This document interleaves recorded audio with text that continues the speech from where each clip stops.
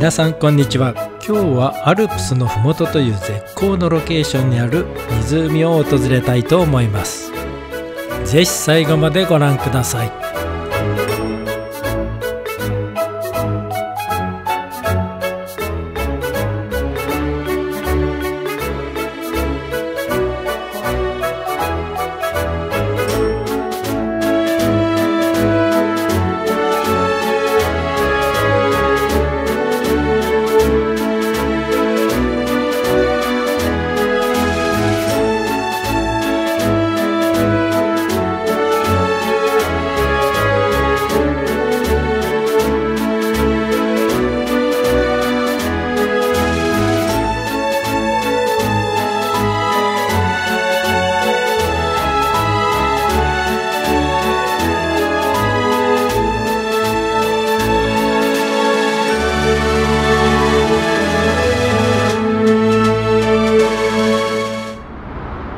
今日は自由に動き回りたいのでレンタカーを借りました。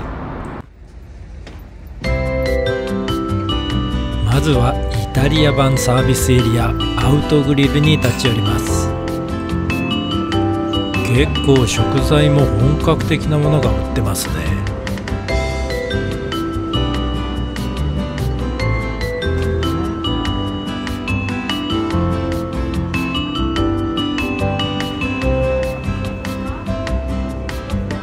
これはポルチーニだけのパスタセットですね。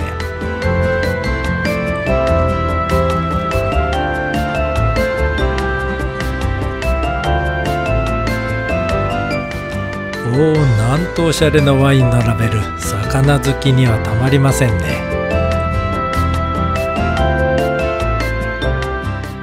有名なマッターホルンもあるイタリア・スイス国境に連なるアルプス、その山裾に広がる氷河湖が今日の目的地です。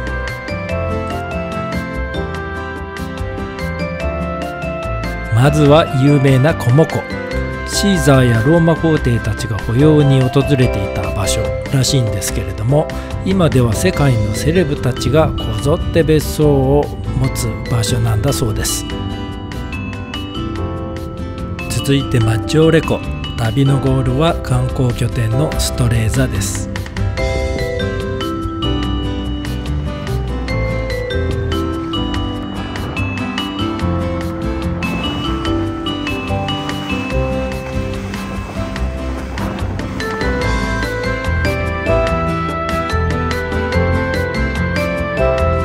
見るからに避暑地って感じですよね。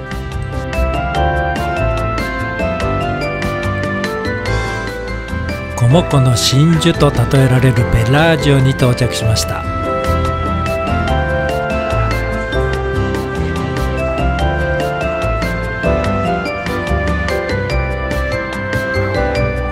北イタリアを代表する巨大チーズグラナパダーノで仕上げられるカルボナーラ。うまそう。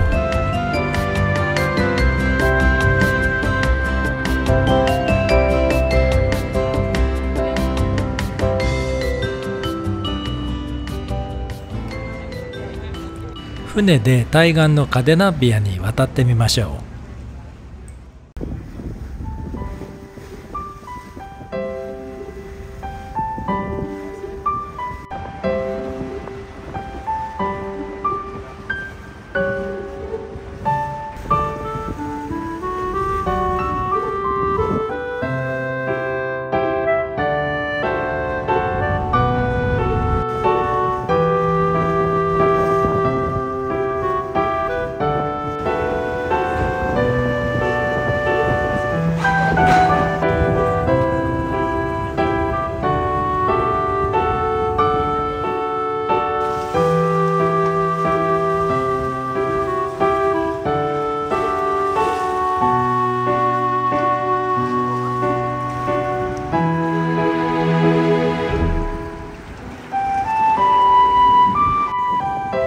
ここカデナッビアは19世紀に作家やヨーロッパの王侯貴族の保養地として人気となった村です。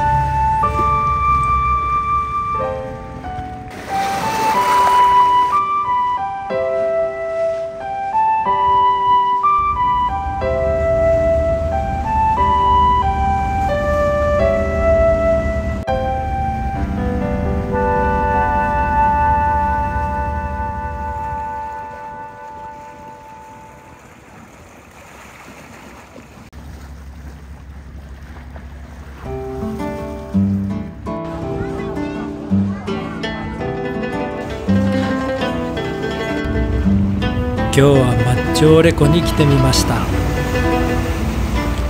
ここはイタリアで2番目に大きな湖で、そこに浮かぶ小さな島々が今日の目的地です。最初に向かうのはベッラ島。ストレーザからフェリーで10分ぐらいで行けます。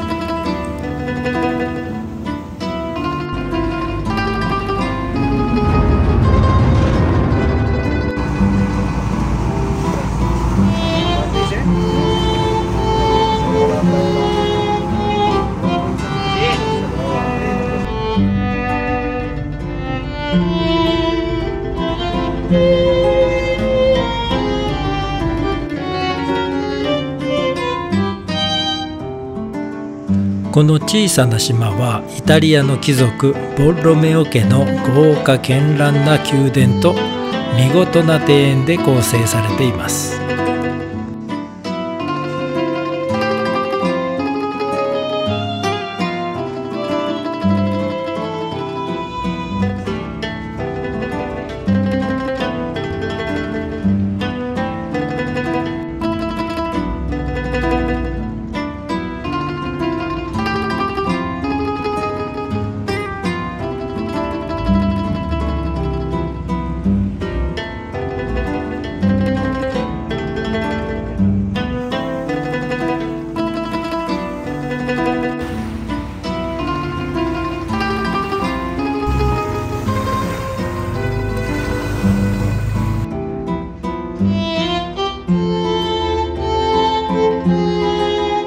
街の中は迷路みたいですけれども、小さな街なので散策してみてください。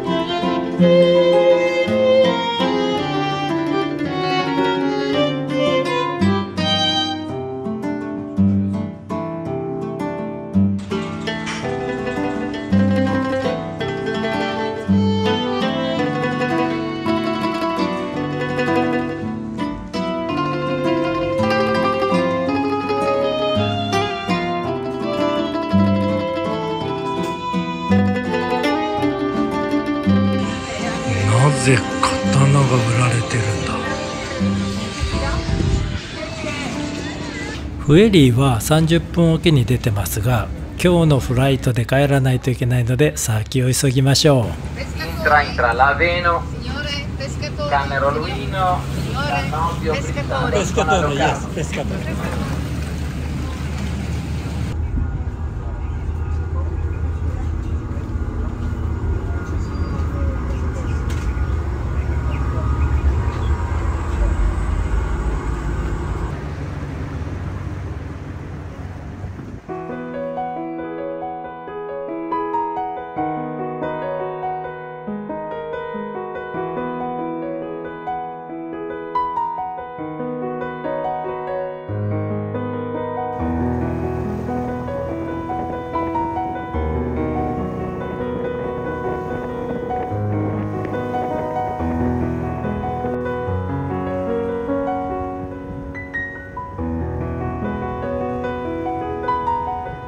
次は小さくて可愛らしい漁師さんたちの村、ペスカトーリ島です。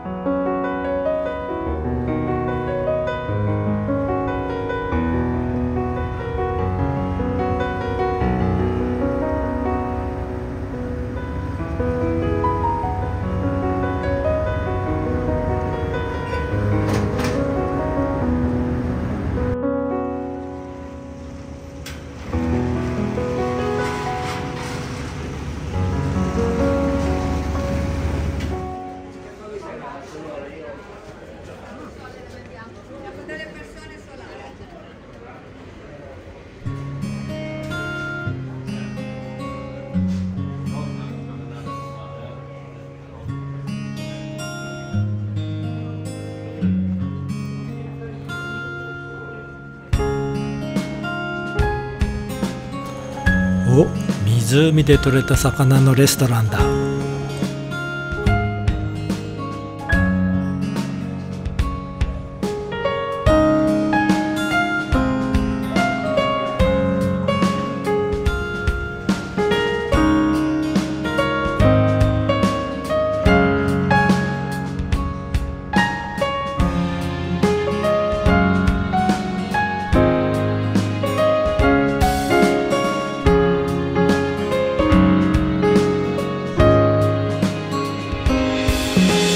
今イゾラ・ペスカトーレっていう島に来てるんですけど、やっぱりこの辺の人はもともと漁民なんですかね。すごいなんか漁具の博物館みたいなのがここにありましたけど、いやーでもいいとこですね。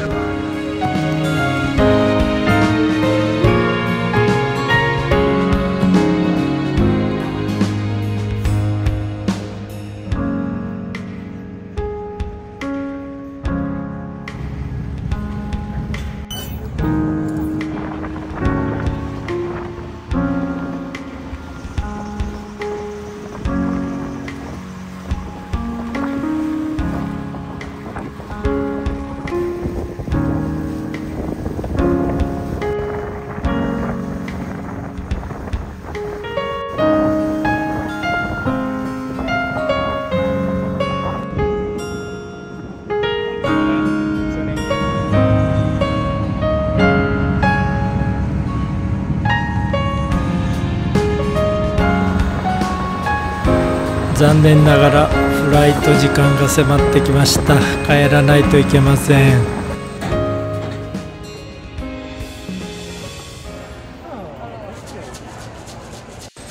いかがだったでしょうか。北イタリア湖の旅、暑い夏の避暑地としては最高ですね。それでは最後までご視聴ありがとうございました。次の旅でお会いしましょう。さようなら。